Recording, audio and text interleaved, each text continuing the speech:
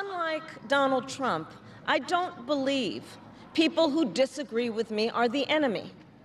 He wants to put them in jail. I'll give them a seat at the table. Vice President Kamala Harris has been rallying anti-Trump Republicans and independents to try to help propel her to the White House. She has campaigned with Republican Liz Cheney in key battleground states, and she's earned the endorsement of Dick Cheney, who was, of course, George W. Bush's vice president.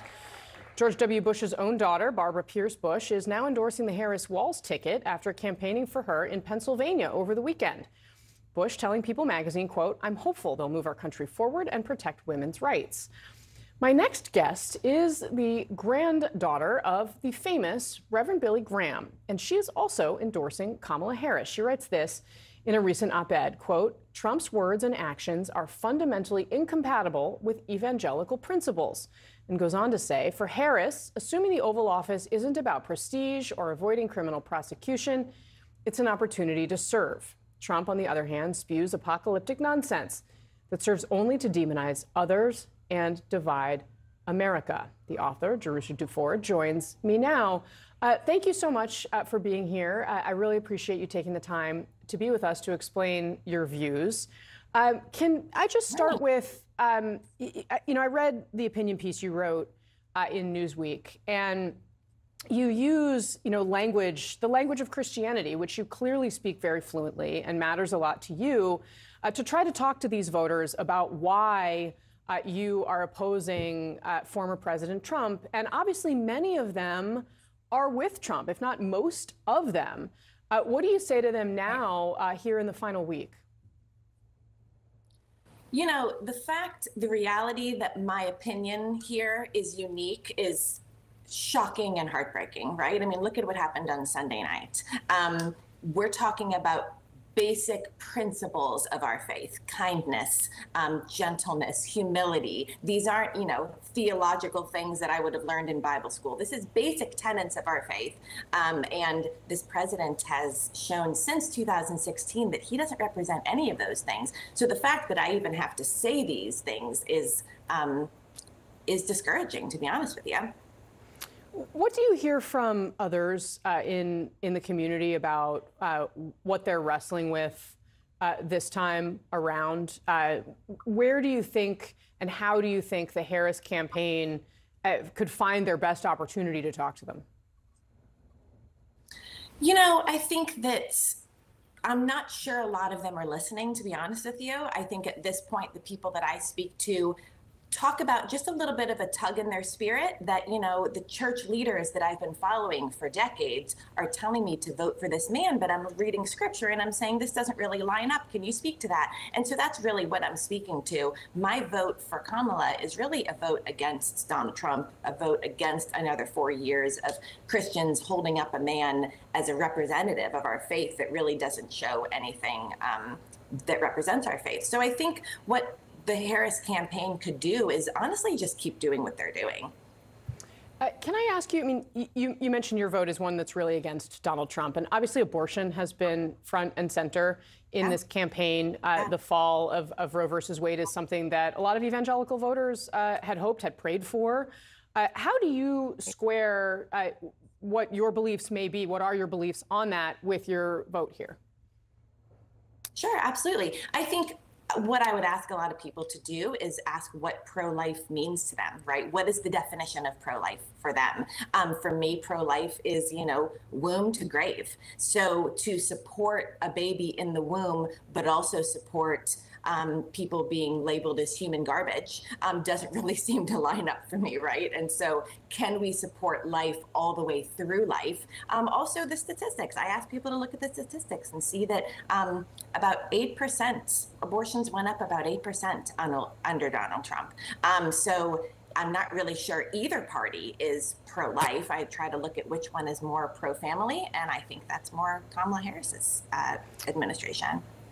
Really fascinating perspective. Jerushah Duford, I'm so grateful to have you on the show. Thank you very much for being here. Donald Trump appears to be laying the groundwork to challenge the election result if he loses next week.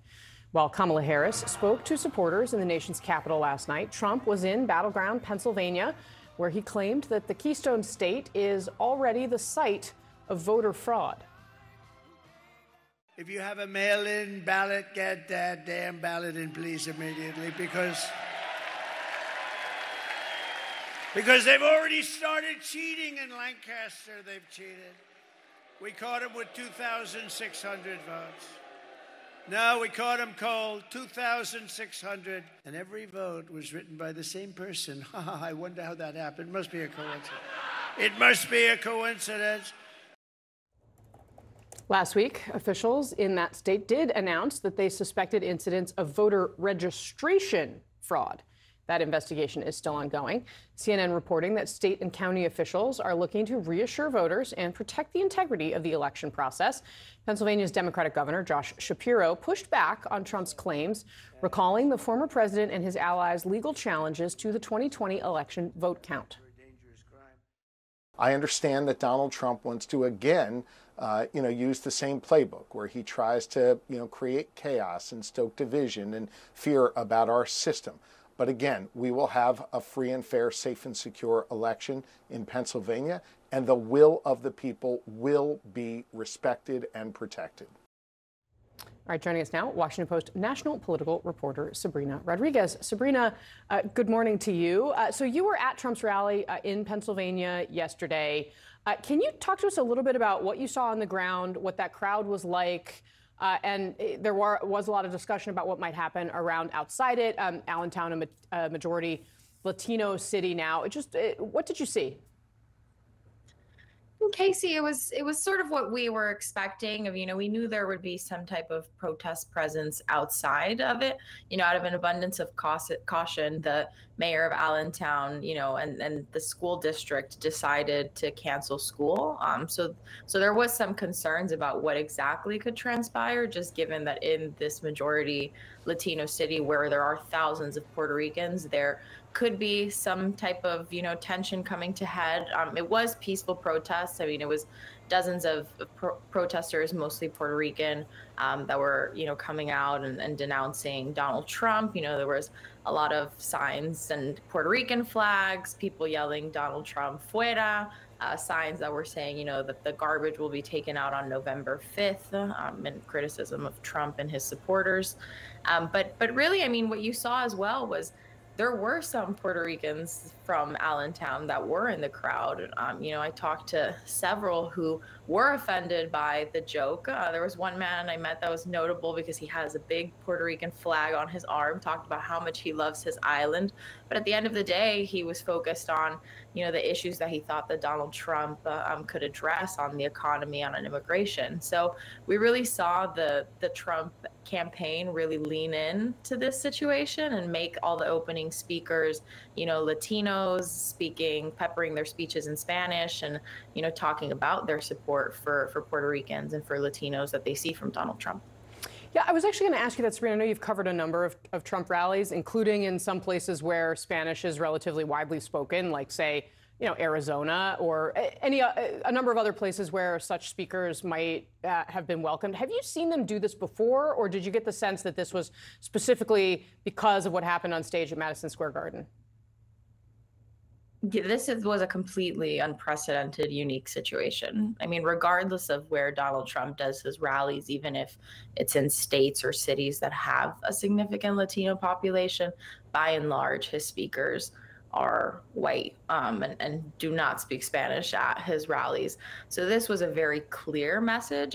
From the beginning from the top of, the rally and every speaker brought this up. Nobody directly mentioned the island of garbage comment that the comedian made at Trump's rally in Madison Square Garden on Sunday. But again, it was in the ether and it was in, the environment as people repeatedly brought up that Donald Trump was a friend of the Puerto Rican people, that Donald Trump was a friend to Latinos, to hearing, Senator Marco Rubio, who has not been very active on the campaign trail for Trump, to hear, Marco Rubio come up on stage and offer his support for Donald Trump, make his pitch for Trump, and then also even switch to Spanish and say, he wanted to make sure that there was a message for Spanish language media. That does not typically happen at a Trump rally.